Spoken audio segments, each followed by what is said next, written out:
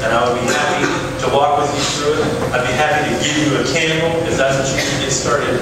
But to be able to tell each other that we love each other is an incredible, encouraging word.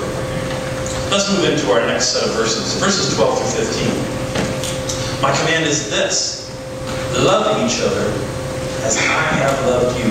Greater love has no one than this, that he lay down his life for his friends. You are my friends if you do what I command. I no longer call you servants, because a servant does not know his master's business. Instead, I have called you friends. For everything that I learned from my Father, I have made known to you. Fill in blank number 2. Jesus says to us, this is how much. Jesus says to us, this is how much. To use encouraging words to love happens on several levels. First, Jesus tells us he loves us. He manifests his love by telling us. And that's good. But then he goes deeper. And he goes so deep I can barely handle it. Because he doesn't just tell us he loves us, he tells us how much he loves us. He tells us he loves us so much that he's willing to die for us. Now I need to go kind of deep. Is that okay? I want you to just think for a moment, because this was so convicting to me when I read this text. Who would you die for here today? Is there anyone in here that you could say, honestly, I would lay down my life for? That's heavy. That made me step back. How much do I love people? Am I even capable of loving people as much as Jesus loved me? Because that's what he did. Consider very deeply how much you love him. And are you willing to tell him how much? Now that's the ultimate. What Jesus gives us is the ultimate right off the bat. You know, I love you enough that I'm willing to lay down my life for you. You're my friend. Who would you die for today?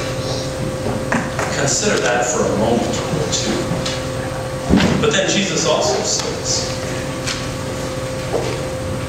I love you so much, I'm going to let you in on my business.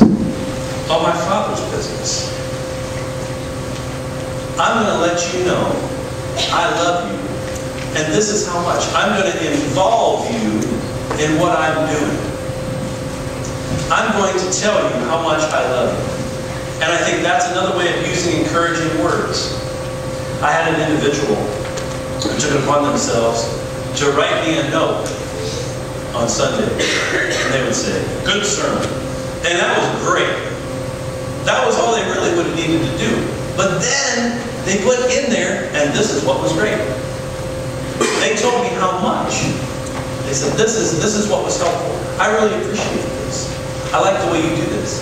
They expand on it, not just to manifest, but then to also tell me how much. After your love has been manifest, let them know how much. I'm going to move into our last section of verses 16 and 17. You did not choose me, but I chose you and appointed you to go and bear fruit, the fruit that will last. Then my Father will give you whatever you ask in my name. This is my commandment. Love each other. Fill in blank, last. Jesus says to us, there is even more. There is even more. There's more love to come. He says it doesn't just end here. It's going to keep going. Encouraging words like this are the ones that we learn early in our lives at the elementary school playground. Because this is the love language of I pick you. I pick you. Remember that? I was always the last one. Didn't matter what game. My athletic abilities exceeded, in such efficient ways, people knew I was awful. And I remember what it was like to watch kids who were chosen and then appointed. Jimmy, I pick you. You're going to pitch. Kurt, I'm going to pick you. You're on first. Steve, I'm going to pick you. You're on second. And so on, and so on, and so on, and so on. Martin, you're a left. Just stand out there. That's the way it usually went. Because I wasn't chosen or appointed. But Jesus chooses us and appoints us into His work. Here is Jesus saying the powerful words. I'm going to get you into our business, and guess what? It's going to last.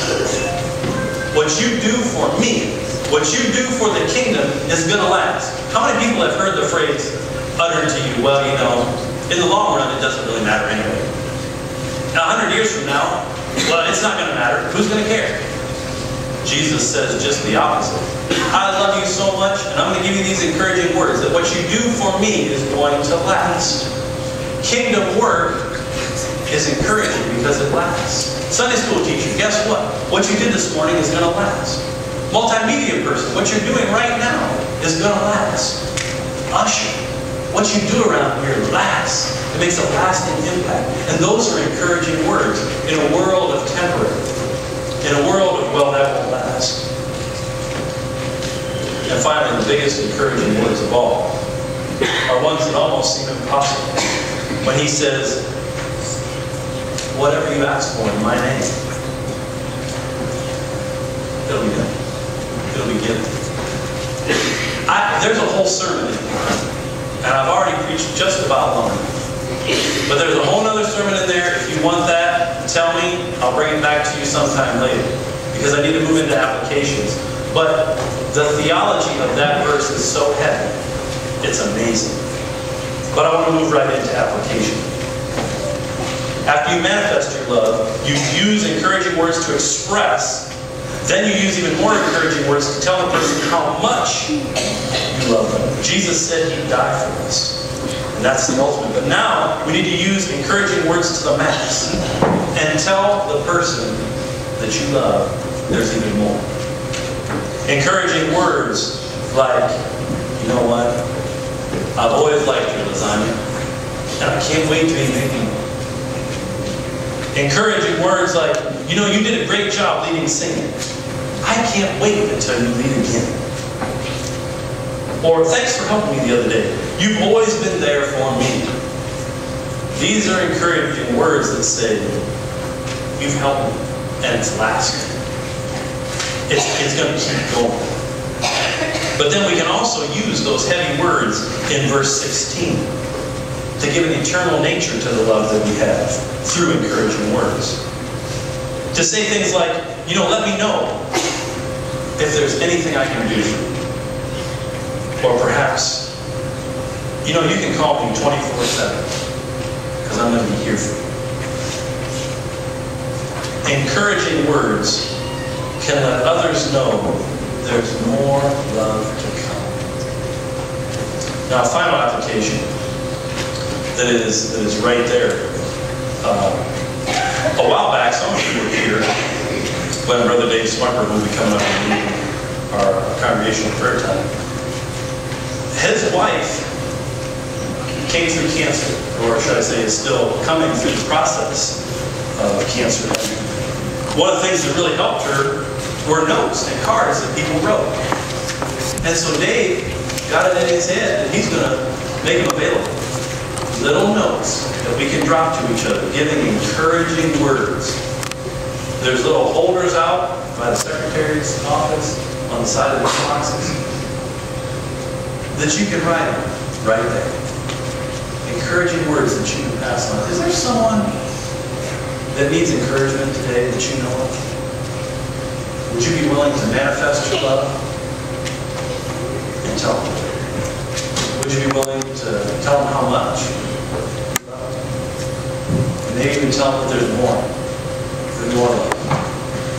It's my prayer today that you will use the love language of encouraging words in the coming week. And for the people who have that as their primary love language, you're going to love them so good. And for the people who maybe don't, it's still going to make them feel wonderful. Let's pray.